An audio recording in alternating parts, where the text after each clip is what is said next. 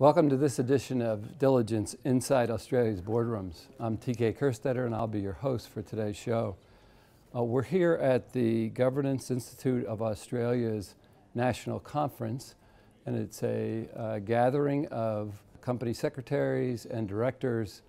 All are trying to get their arms around the issues that are happening both in governance and the boardroom. And today's topic, we're going to be talking about are boards using company secretaries as a valued resource? And joining me is Megan Motto, who's the Chief Executive with the Governance Institute of Australia. Welcome, Megan. Thank you. Nice to be here. So I think a good place for us to start is for you to educate our audience a little bit on the GIA, so just so we have a good foundation. How about if you can share a little bit with our audience? Fantastic. So the Governance Institute of Australia is the professional institution for governance professionals in Australia. Started life as the company secretaries, but has evolved over time to include all governance and risk professionals as well, risk management being a fundamental part of the governance system.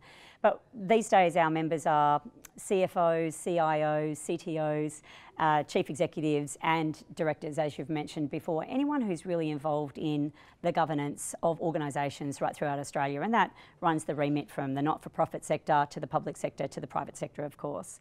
So right across the Australian economy, we represent closing in on about 8,000 individual governance professionals in Australia, but our reach is, of course, far broader than that. We really exist to raise the standards of governance and make sure that the governance professionals in Australia are operating at a healthy standard, so raising the professional standards and maintaining the benchmark for the profession, but also just to lift the bar on the whole conversation around governance in Australia and to look at the frameworks that we operate in Australia. Yeah. So as a former CEO and corporate board member, I found the session so far to be very interesting. Thank you. Good job so far. So you recently completed some research with Diligent on the future of the governance professional. It's a pretty good study, but can you just sort of summarize and share some of the highlights? Sure. And I'd also be curious if those highlights that you got back sort of changes your curriculum, because you guys do a lot of education. Indeed, indeed.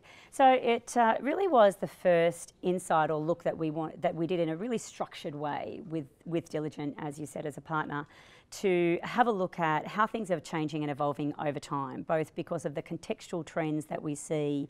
We had a really good conversation today, for example, about shareholder primacy versus stakeholder issues. So there's some context issues that are happening: increased political destabilisation, increased financial destabilisation, the disruption of technology in all sorts of markets. And so those are some of the contextual factors, but also the role internally in companies and the way that the company secretaries are approaching their roles and the way that boards are approaching their relationship with the company secretaries is evolving as boards are becoming more sophisticated.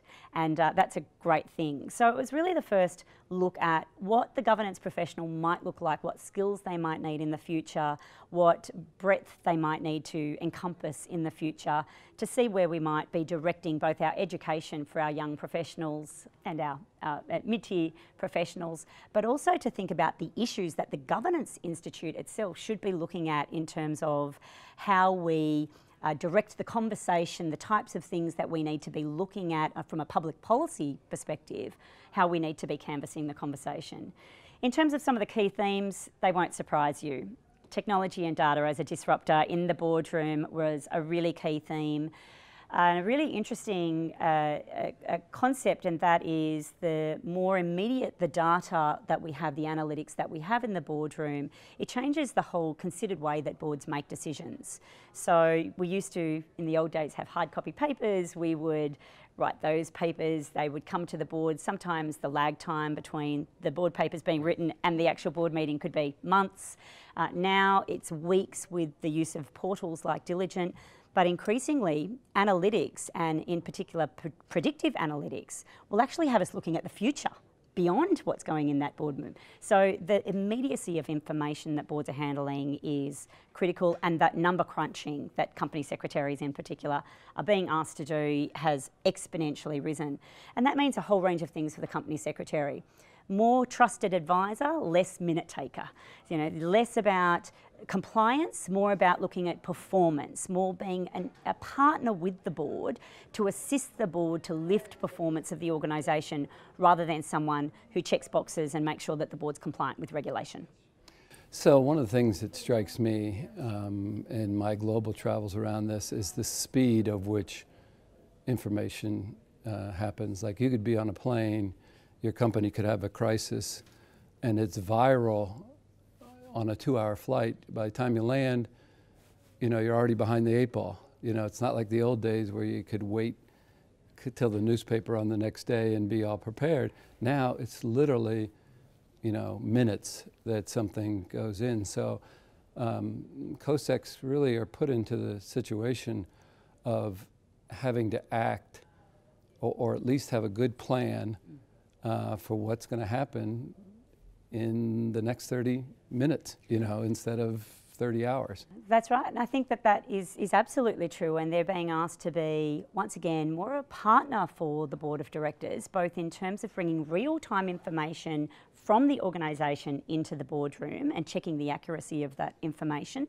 So they're more of a curator of information for very busy directors, making sure they've got the right information at the right time to be able to make good decisions, but also thinking about that broader external context, thinking about reputational risk and what's happening in other markets. The Me Too movement has changed the way the boards will handle non-financial risks.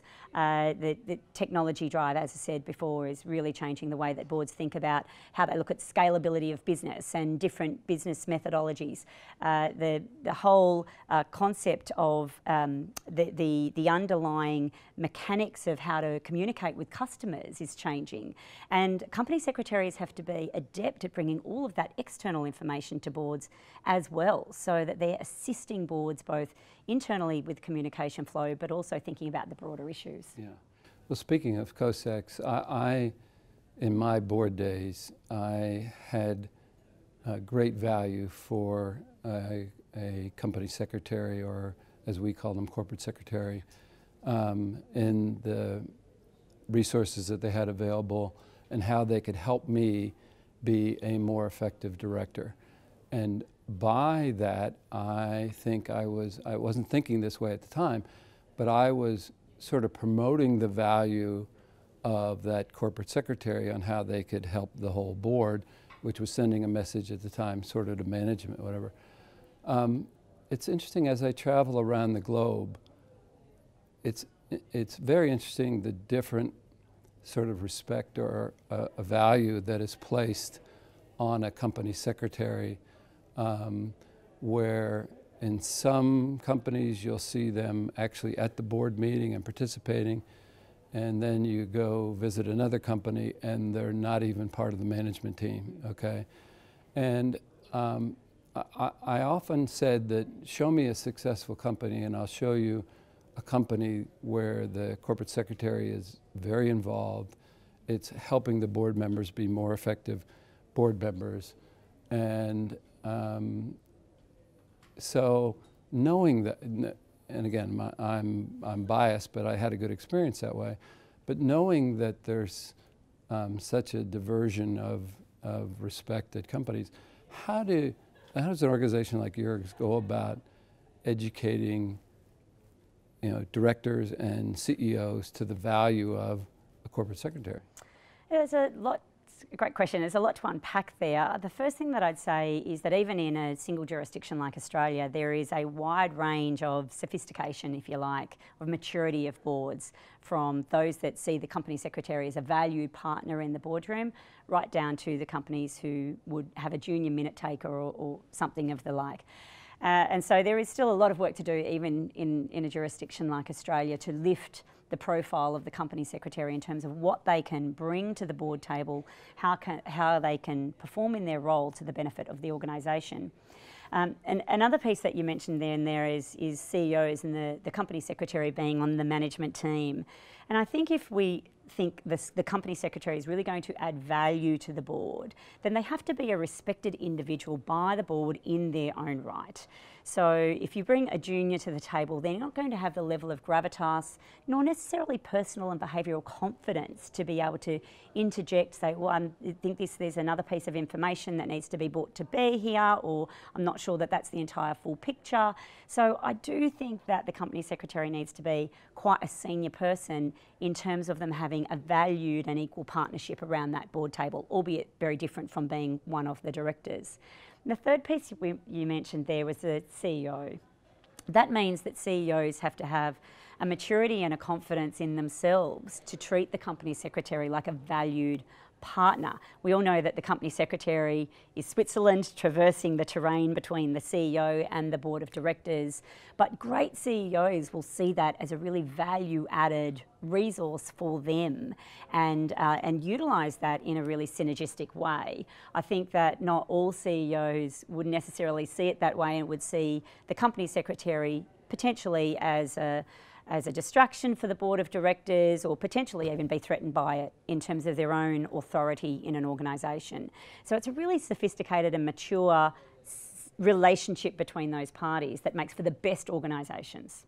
And we should emphasize, in addition to what you've mentioned, that the company secretary has to do their part. That's right. They have to be very informed. They're going to get a chance to impress these parties, and if that's wasted, then don't be surprised if you aren't invited back to the dance. Okay. And keep in mind that that's not just about being great at your job in terms of the mechanics of your job. It's not just about knowing your stuff and being competent, but it's also about navigating relationships, navigating the wants and needs of different directors. Some directors might need more information to be comfortable making decisions. Some prefer less. It's about managing the relationships and the dynamics in the boardroom itself as well. So it really does take someone with quite a bit of insight.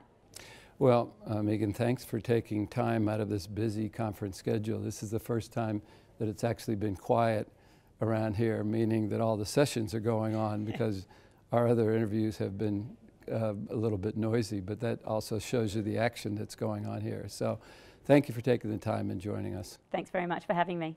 And that will conclude this edition of Inside Australia's Boardrooms. We hope you enjoyed the show. We'll be back again with another critical topic that'll help you be a better board member or committee member. So we'll see you then.